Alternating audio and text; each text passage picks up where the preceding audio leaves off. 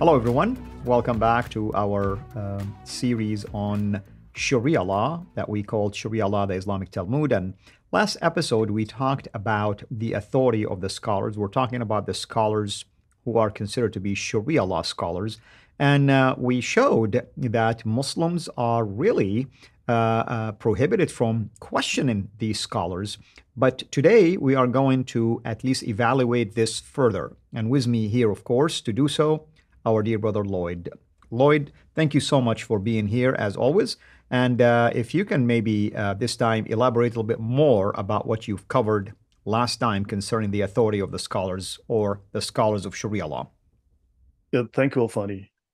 Very good to be back with you. So I will refer here to the Reliance of the Traveler. I will highlight a few pages within the book and invite everyone to look at those pages for themselves, download the resource, read it, see the evidence for yourself. So if we switch to my shared screen, you'll see a couple of points that are made here. They speak of the difference of qualifications for the imam of a school and a judge or a mufti. The former's competence in giving opinion is absolute. And this, we've said previously, this is absolute. So this corroborates that these imams of the four schools, their knowledge of Islam is absolute. No one else can ever contradict them. This extends to all matters in the sacred law. And the competence of a judge or mufti is limited to judging court cases or to applying his imam's ijtihad to particular questions. So they apply the law. They don't create. The Sharia has already been created. The fiqh has already been created. And Islamic scholarship has not accepted anyone's claims to absolute ijtihad since Imams Abu Hanifa, Malik, Shafi, and Ahmad.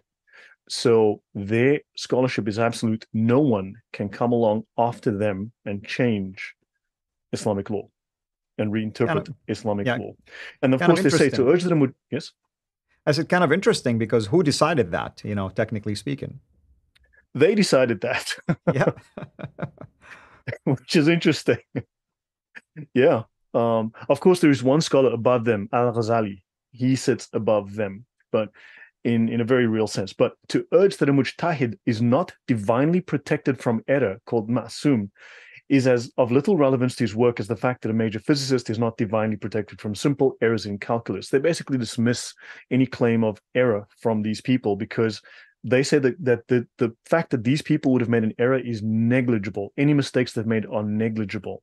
So you're not allowed to criticize them or point out errors. And yet Muslims, to defend Islam, will do exactly that, right?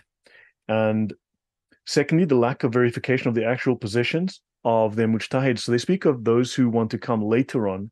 They have no authority. They're not considered as authoritative. Now, for instance, it says here, by consensus of all the scholars, this verse, ask those who recall if you know not. It's an imperative for someone who does not know a ruling in sacred law or the evidence to follow someone who does, taqlid. Virtually all scholars of fundamentals of Islamic law have made this verse the principal evidence. It is obligatory for the ordinary Muslim to follow the scholar who is a mujtahid. So that, again, just consistently, we are told that Muslims must follow the scholars. That's what we're always told. Have you consulted a scholar? And yes, that's exactly what we are doing right now. So let's continue. And they speak of scholars who were with Muhammad, the companions, were at various levels of knowledge in religion. Not all of them were capable of giving formal legal opinion, nor was the religion taken from all of them. So not everyone who has an opinion, Muslims will often point to scholar A or scholar B or companion A or companion B, but that is not necessarily a relevant opinion. It's a recorded opinion, but not necessarily of any relevance. Okay? Right. And notice here, Ibn Hazm's report that most of the companions' legal opinions came from only 7 of them. And they mention here, Umar, Ali ibn Masud, ibn Umar, ibn Abbas, Zayd ibn Thabit, and Aisha. And this was from thousands of the companions. So basically, there's a very limited pool of people whose opinions are valid within Islam. And it is not that of the opinion, well, the opinion of the guy in the YouTube comment section with an anonymous name who's defending Islam, his opinion is not valid. Right. And it's kind of interesting, by the way, you mentioned there one of those 7 is Ibn Mas'ud. Yet when it comes to the Quran, Ibn Mas'ud's claim to how many chapters are in the Quran or the way some verses should be read is ignored. So you can Yes. see the contradictions. I wish Islam made sense. I wish all of this made sense. Yes, very well spotted, Al-Fadi. Thank you. Yeah. And also notice they mention here that the learned among them would unhesitatingly answer their questions without alluding to mention of evidence. In other words, Muslims should not ask for evidence. They should simply accept what they were given and just believe it and accept it and apply it and live according to it.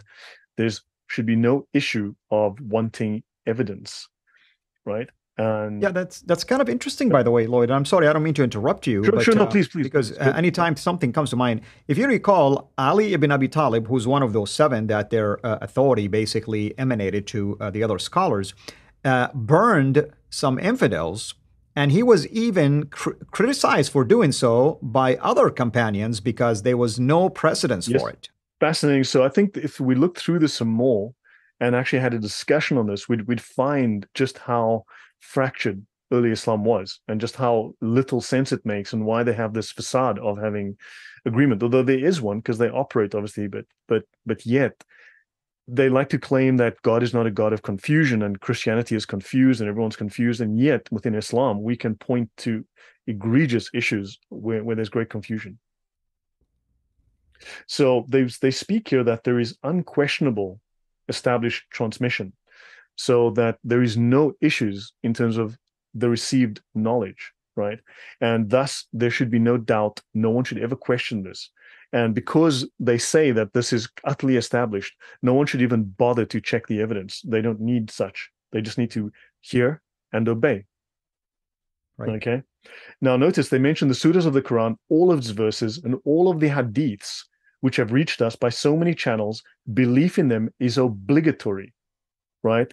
It is mutawatir, and it is unquestionably established transmission. Now, what's interesting, they mentioned that this is mutawatir, yet there's a debate within the scholarship just how many of the Quran's verses are actually mutawatir. Some say 7, some say 5, some even say 1. And so yet there's no consistency and no consensus even amongst that. So what is the level of reliability if the Quran maybe has only one verse that is utterly reliable? So again, this scholarship goes against what we are commonly told within Islam, and it causes, again, great confusion.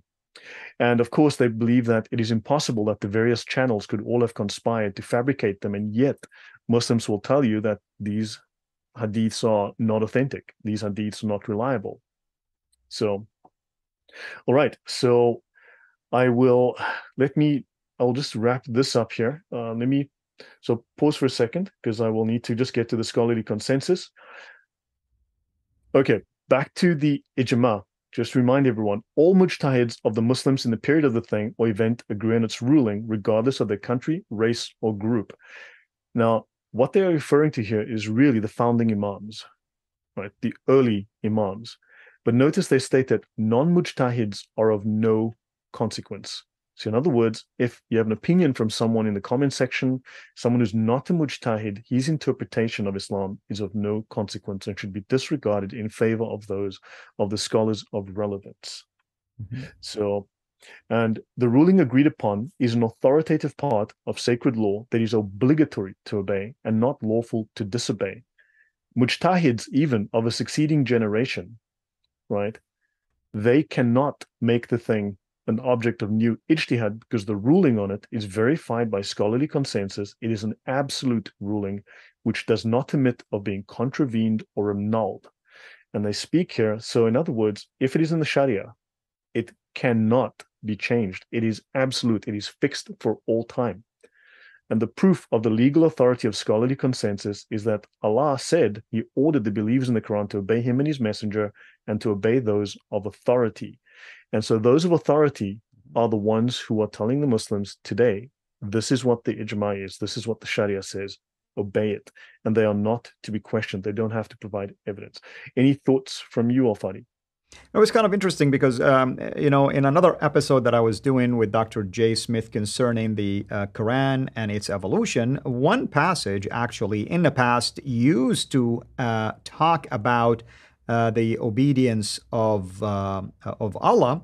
And then later in the current Quran, it added the phrase Allah and the Prophet. So It's really confusing because you start to wonder, was this added at a later time, meaning the scholars? I mean, are you required now to obey the scholars just because of controversies maybe that arose, or tension between the schools and so on and so forth?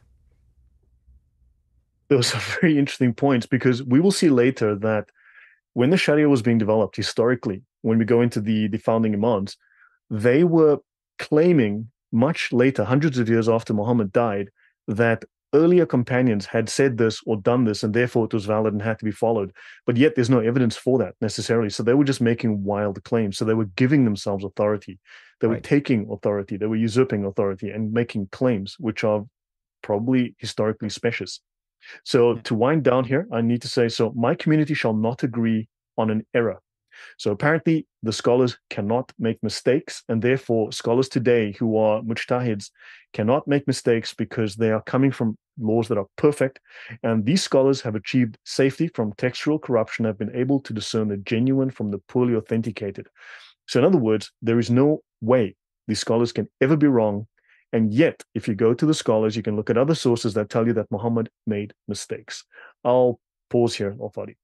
Absolutely. And thank you, of course, for these explanations. It's fascinating, and I hope that people, of course, will understand further. And I have to admit, folks, not every Muslim you're going to meet have this knowledge, by the way, that our brother here is sharing with you. And I hope you guys will appreciate his work, research the links that will be provided to you, for you, and even go to his website, which is named after him, and subscribe to it, because this is fascinating. Brother, what are we going to talk about next time? So we'll briefly speak of the pillars of the Sharia, and then we will move from there to the historical aspects of Islam, the founding of the schools of fiqh, and how this happened over time, something which is very relevant to what you discussed with Jay. Very good. Thank you so much, and thank you everyone for joining us. This is Al-Fadi, over and out. God bless. Thank you for watching this video. Be sure to like and subscribe to our channel, CIRA International, and click on the bell so that you receive notifications whenever we publish a new video or go live. I would also like to appeal to you to consider becoming a Patreon patron by clicking the link right below. By doing so, you can give towards the production of these videos. There are also other options for you where you can give to our channel. I thank you from the bottom of my heart.